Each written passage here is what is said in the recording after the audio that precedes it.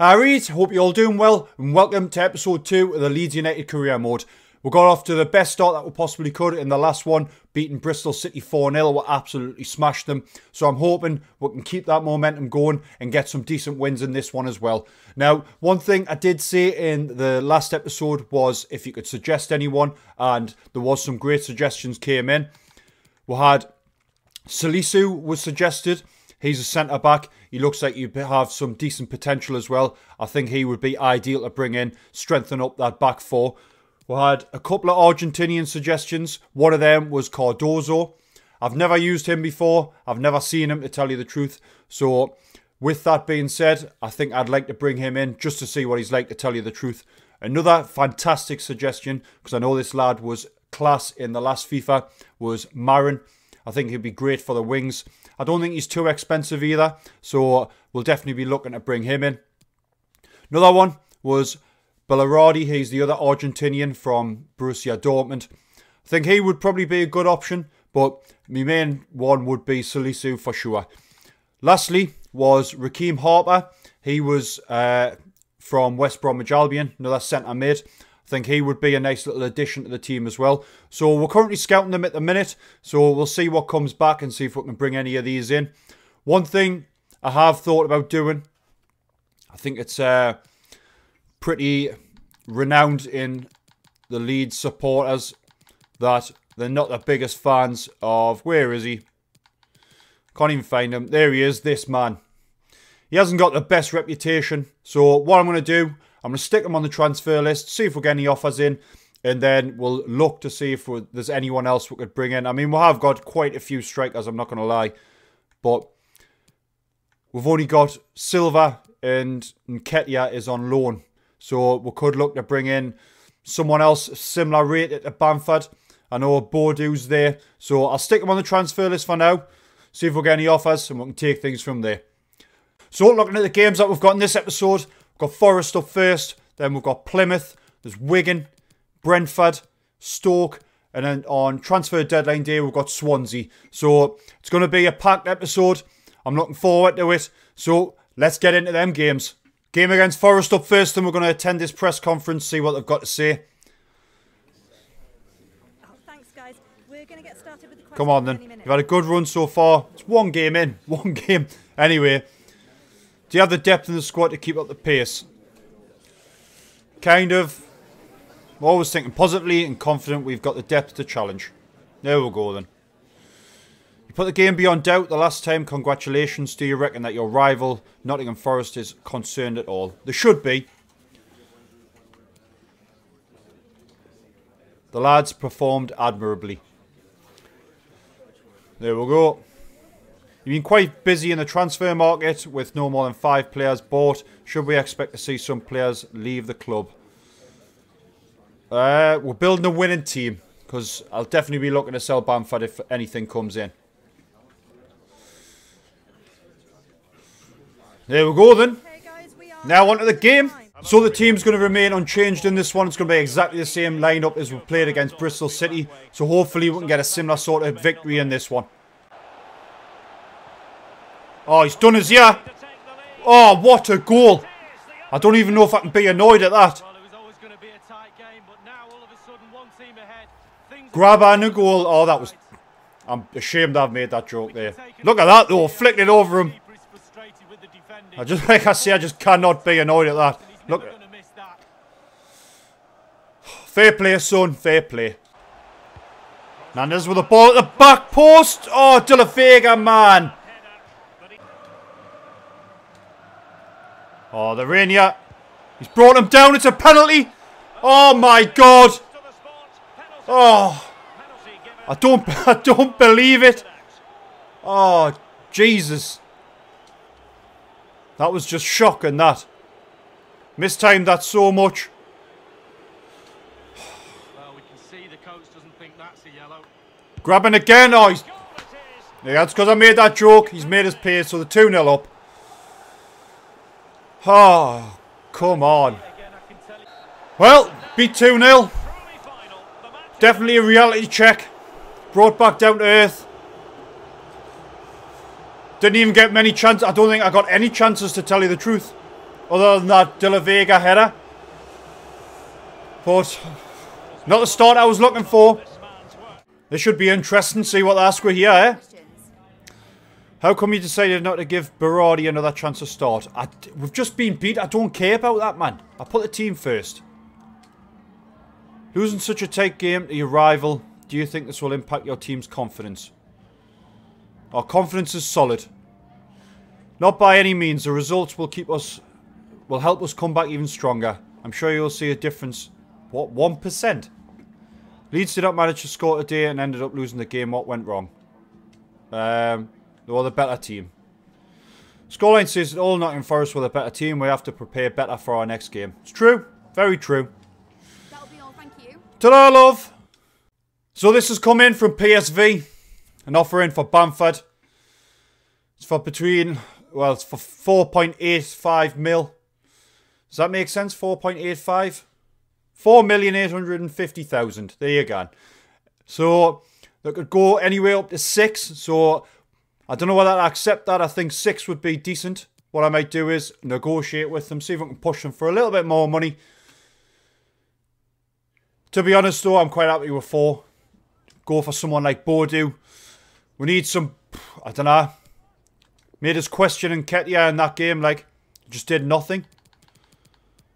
6-1. What are you thinking of 6-1, eh? 5-2. They've went up a little bit. How about 5.6? There we go. So he's leaving. Probably get an extra, what? 3.5 mil in the budget. That could be ideal to bring in, like I say, a Boadu or something like that. Reese. Well, we're here. See if anyone else has come in. So Salisu would be between 3.4 and 4.4 mil. And after that game and the defending, I'm not going to hesitate in this. We're going to go to buy him. No, we're not going to be doing no buyout clauses. Hello, mate. Nice to meet you. Right, I'm just going to go in with... We're going with a cheeky 3. Sell on clause. I can have 10%. I'm not going to be selling him. They've went for it. Maybe he's could have offered less.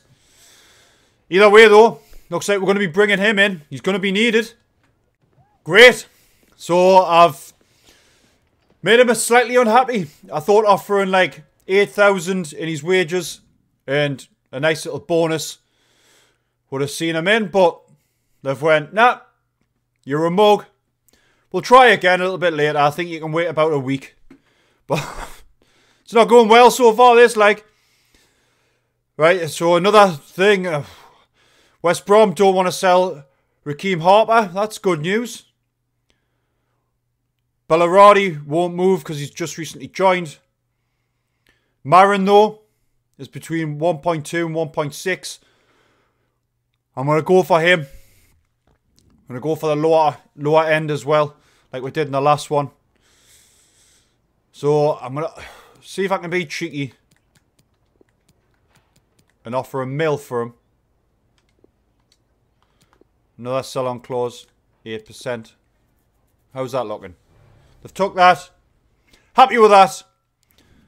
Hopefully we won't mess this one up and he can come into the team. So that transfer went to plan. We didn't mess this one up. So first transfer of this episode and it's been Marin. So I'm looking forward to him joining the team. I think he'll be good for the future. Plymouth in the Cup up next. We've fully rotated the team, so it's a very weak side, to tell you the truth. Got some of the younger players in. Marin's going to be making his debut. We've got Silva up top. So fingers crossed they're going to be able to do the job. But judging from that last game, you just don't know.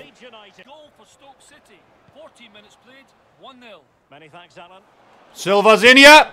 Come on, son. Yeah, we'll go. At least we've scored in this one.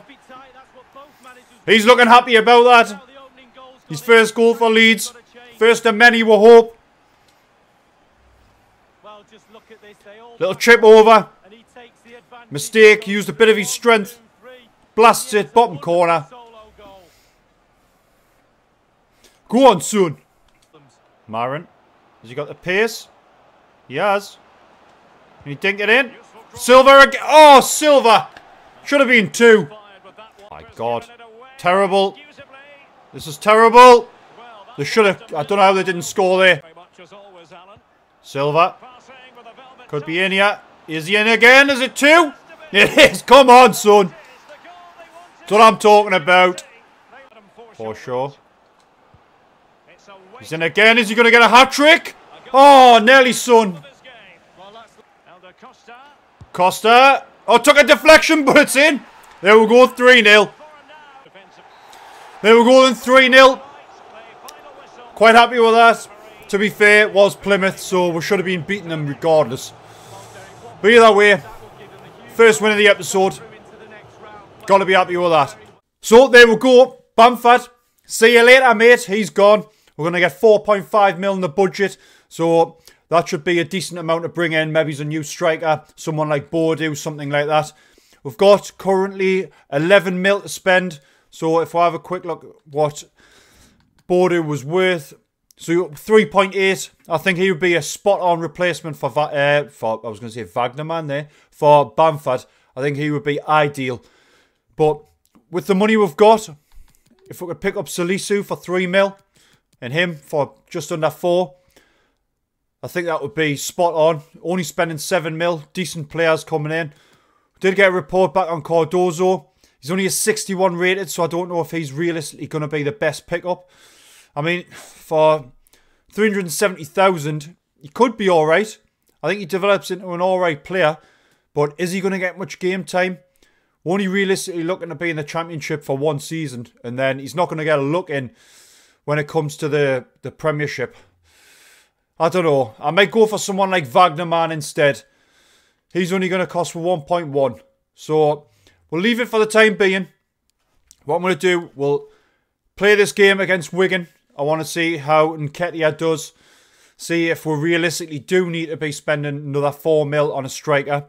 But, like I say, we'll see how it goes. And then we'll make a decision after this. Oh, they could be in straight away here. Oh, what a mistake. Should have been 1-0 down there. Nketiah shoots. Oh! That would have been a carry goal. Oh, I see you making that run, son. Gravenberch. Come on, there it is. 1-0. That's what I'm talking about. You enjoy it, son. Nketiah. Nketiah. Plays it in. Shoots. Oh, come on, man. There we go then. We've seen that game out. 1-0. It was tough on that. Second time trying to go in for Salisu. So, fingers crossed it'll actually go ahead this time. We got it over the line this time. 16,000 a week. So, I was quite happy with that. But finally, Salisu is into the team. And I'm really looking forward to seeing how he develops. And just simply because of his price, and because I said I wanted to use some new people that I haven't used before, I'm going to go for Cardozo. He's only 61, but he can maybe grow over the next season. And you never know, he might actually be fairly decent. We'll soon find out, though. There we go, then. Cardozo. He's now part of Leeds. Hopefully, he's not going to be a big mistake. Saying that, though, it was only a couple of 100,000. Saying that, you know, like it's just nothing. Ah, he was only a couple of 100,000. As if it's like he was a tenner. But there you go. He's in the team. And looking at this, I'm still in 2 minds whether to go for Bordeaux or not. I really just don't know.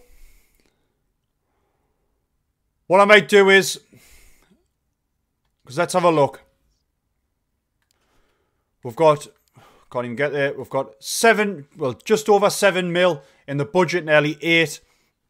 What I might do is, I'll wait until the transfer window and then let us know in the comments, should we bring Bordeaux in, or is there any other strikers that you know of that we could maybe bring in? Remember though, it's got to be under that 75 rating. We'll keep it at that. And like I say, we'll leave it so the next episode will be the transfer window closing. And if we need to bring anyone else in, we can do it there. But getting on to the rest of this episode, I'm going to play out the rest of these games. Just show you what we've got left. We've got Brentford, Stoke, and then QPR. So we'll play them 3 games. Be doing them off camera, so they'll be just the highlights realistically. And then, like I say, we'll leave the episode after QPR. And then you can let us know in regards to strikers or, to be fair, any other players. First game up, and it was against Brentford. We wanted to keep the momentum going after that game against Wigan, but they weren't going to make it easy for it. 10 minutes in, they had a nice little shot. They piled the pressure on in the beginning. Nice little save there, and I don't know how they didn't put this away. But it took up until the 65th minute. Harrison was in far too much space. He made them pay, slotted away bottom corner. Nice little goal for him, and that game ended 1-0. Next game up, and we're away to Stoke City. I just had a feeling that this game was going to be a tough one from the get-go. But, didn't take long, 15 minutes in, Gravenberch, gone to space, nice little shot, making it 1-0. Not long after that though, this lad Jarvis, the absolute bane of my life on this afternoon in this game, did this, and then not long after, did that. We're 2-1 down, after being 1-0 ahead, Jarvis just had one life. Stoke did have another chance, but it was a nice little save. And Nketiah, all that space, broke away. Should have made it 2-2, but he didn't. I was disappointed in the lad there. But De La Vega, he made the same sort of run. He was going to show Nketiah how it was done. Slots it away, and that was that. Game ended 2-2. Final game of the episode, and it was in the Carabao Cup. We're away to QPR. This one, pretty boring to tell you the truth. Don't know how we didn't go 1-0 ahead there. Then QPR went and did this. This lad had his finesse boots on. Lovely little shot. Curled it round the keeper. Off the post and in. Then we went and did this. We did have a reply. I think it was Roberts there getting the goal. QPR did have a couple of chances. It was a clearance off the line there. There was a nice little volley, you could say. But did come down to a good old penalty shootout. QPR opened the account. Scored the first one. And it was down to us. Did we have a reply? Easy. Send the keeper the wrong way. It was 1-1. Then QPR didn't have the stones. Keeper saves it. And we had an opportunity here to go 2-1 up. Cool as ice. Slots it. Keeper the wrong way again. Quite the theme going along here. Next up, QPR right down the middle. What was the lad thinking? Then Fabio Silva had the opportunity to put the 3-1 up. Nerves of steel for such a young lad. Slots it away. And it came down to this one. Could he keep QPR in the game? Steps up. Pressure's got to him. Smashing it off the crossbar. And that means we've went through. So, there you go. Nice little end to the episode. Penalty shootout. Absolutely diabolical from QPR, that really, when you think about it. But having a quick look at the table, we're currently sitting in 5th. We've got 10 points. But looking at that, Stoke and Swansea are only on 11. And our next game is against Stoke City anyway. So we could be pushing into the top 3, maybe, I would say. But we're going to leave that episode there. Like I said, let us know in regards to striker. Just a refresher. We've got 7 mil, well nearly 8 mil to spend. Let us know how we should spend it. Next episode is going to be the transfer deadline day. It's only a couple of days away on here. So let us know. Either way though, if you like the episode, drop a like, maybe subscribe. But as always, I'll see you in the next one.